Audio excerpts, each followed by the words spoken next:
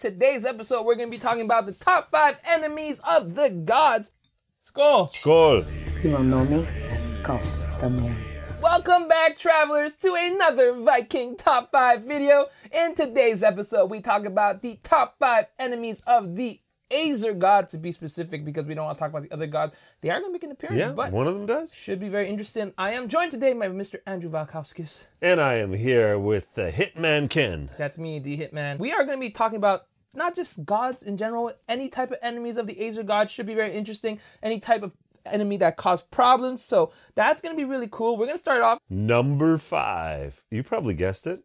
It's Loki. Mm-hmm. So Loki was a member of the Aesir Gods. Yes. However, he was not let's say a blood native of the Aesir tribe. He was actually a fire giant, which is, we got a whole video about his ancestry. We're definitely going to link it if you guys want to check that out. Very good video. Loki, as much as he helped the Aesir Gods with many problems that they ran into, he also stuck it to them quite a few times and just really memorable. In our terms, we call him a troll, right?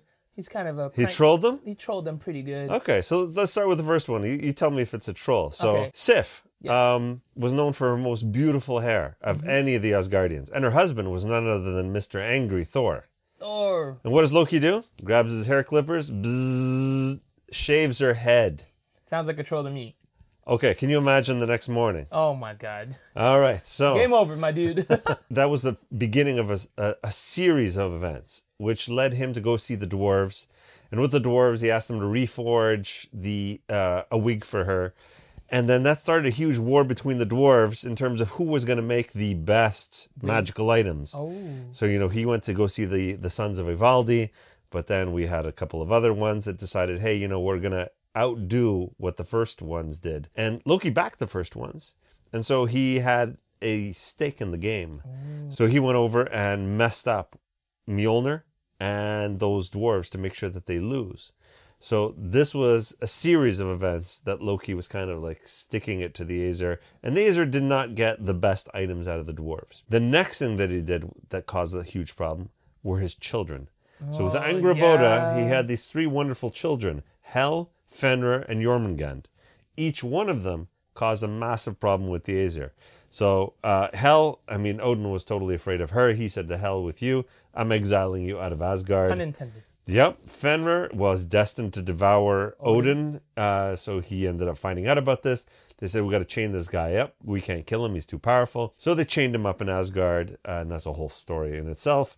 And then Jormungand and Thor got into a little bit of a kerfuffle. So Jormungand is the giant snake that's around the world. The Midgard right? serpent. Exactly. The Midgard serpent. So he spawned a bunch more problems. And then obviously, the cherry on the sundae, if we're going to fast forward, is him killing Balder. Yep. Or not directly killing Balder, but having a big piece of the strategy. He knew. Yeah, he kind of orchestrated the thing. So that's not the end. They end up imprisoning him. He ends up escaping during Ragnarok and is foretold that he will sail the ship of toenails against Asgard, Naglfar. So yeah, as much as he's one of them, he's also against them. Mm-hmm. Number 4, we're talking about other gods now. We're going to talk about the Vanir gods. Vanir gods, right? Vanir gods, the old ones. Vanir gods are the old... Well, it's a debate, right? We don't really know if the Aesir gods are first or the Vanir gods, chicken or the egg first, kind of. But we're going to talk about why they're very, very big enemies. They were basically at war for the longest time. And the main climax to the war or the story would cause the end of the war was basically the Vanir gods are like, release the Kraken. Oh yeah, and Golveg. Golveg. I don't know if you guys can actually see that, but they released Golveg. Essentially what she did is she instilled greed and paranoia to all the Asgardians. She went to Asgard, so everybody was going crazy, leading to chaos, to the point where Odin had to shoot his spear 3 times to kill her. Yeah. And after that, they burned her body, but couldn't burn everything. The heart was left, and believe it or not, yummy morsel. Loki went and ate the heart. Num num num. Num num num. Ate it up real good. What happened to him after? We got a video about that. That's going to be for another video. I can't spoil that now, right? So because of that, there was a truce. And during the truce, what happened was they had to send some hostages, we'll say. Exchange of hostages. Exchange of hostages. So, they sent Frey, Freya, and Njord. Sorry, my bad. Njord. So those are their 3 best of the best, top of the line. Send them all to the Asgards. So who does Odin send? Some scrubs. It's 2 of their worst. Literally, like, bottom of the barrel. Why are they even gods? Like, to the point where the Vanir gods are like, you know what? Schlack! Beheaded one of them. Sent it back to Odin, which also is, if you guys play the God of War game, you'll know who we're talking about. We're not going to talk about it now. It's going to be... Mimir. Mimir, he spoiled it. We'll talk about it in another video. But that was a different story there. So that was very, very unique story, and that's why they are the enemies to the Aesir Gods. Oh yeah, long protracted war. They have to make number 4. Number 3, we're going to go way back to the creation myths, and we're talking about Ymir and the Rhymiotans. Ooh. So, before... The Frost Giants. Yeah, the Frost Giants. So, Ymir was the progenitor of their entire race. He was the alpha. And when he appeared, he basically subjugated the Aesir Gods, which weren't many at the time. No. I mean, we had like a lineage of 2 generations before Odin and the rest of them. And so he subjugated them and treated them very, very poorly. Also, one of the ice giants decided to marry one of the Aesir, and that was just a bad deal. So she got punished big time. She was Odin's mom. We got another video about this whole genealogy. Yeah. And so Odin and his brothers Vili and Ve ended up killing Ymir. That just created this huge torrent of blood that almost wiped out all of the Rhymiotans. But they managed a comeback. And with their comeback... obviously, there was a lot of bad blood. They said, we need revenge. And so there's just a series of stories, one after another, of, the Rhymiotans either like attacking Asgard, trying to negotiate unfair deals with the Aesir for work done, trying to steal certain maidens from Asgard. They stole Mjolnir, Thor's hammer in one of the stories. So it just sets up this huge cycle of revenge coming from the Rhymiotans, just because of all of this Ymir drama at the beginning of time. In my opinion, seems like a fair deal. Essentially, Ymir created a lot of things with his body, so that was kind of useful. That's true. His body was made into the universe. Well, number 2 is none other than Surt and the son of Muspelheim, which is also the fire giants. So if you guys are not aware, look at his shirt. This is who we're talking about. The big man. A super fire giant. He's the leader of them. So essentially what happened was he went to Asgard. First thing he destroyed, the Bifrost. The Bifrost is essentially the bridge from Asgard out that basically lets him go anywhere. So that's the first thing they did. Destroyed. Proceeded afterwards with his crazy fire sword, slash and destroy Asgard, just like in the movie, which is that's kind of relevant actually. We'll give Marvel the props on that one. They actually slashed it, so that was pretty cool. But Asgard burns. And Asgard burned. And then afterwards, cut the sky. And then he ended the world by cutting the world tree. So literally, he kind of ended the world.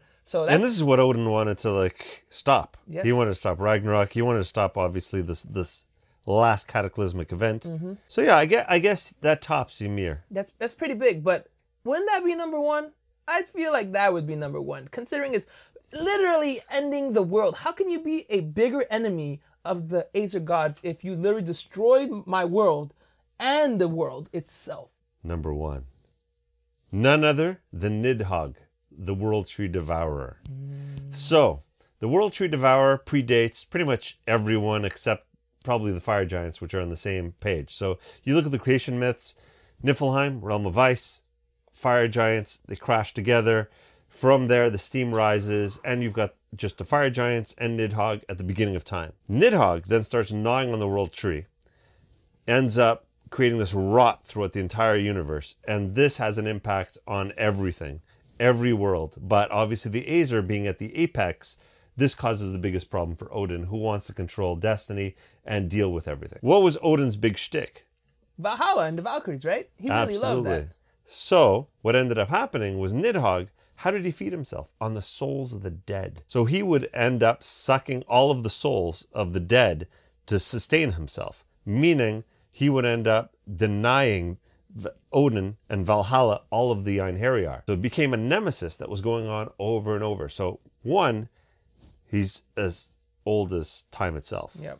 2, he's destroying Yggdrasil. And some people say even Surt destroys the tree so it doesn't become a perversion of what Nidhogg is. 3, he fights the Valkyries for the souls of the dead because he wants to devour them.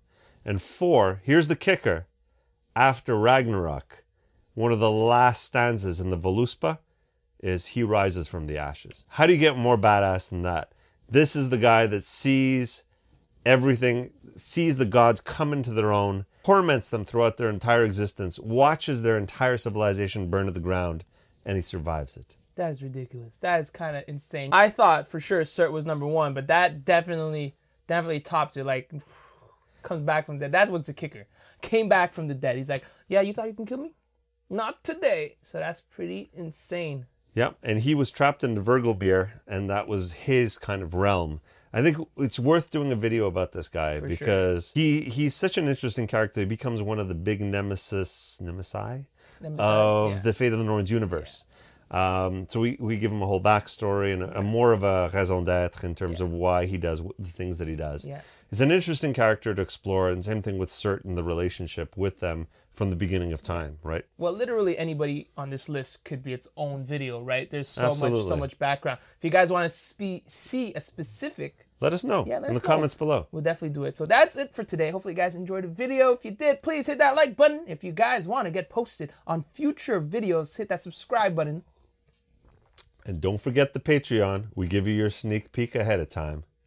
Ready? Skål. Skål. Safe travels.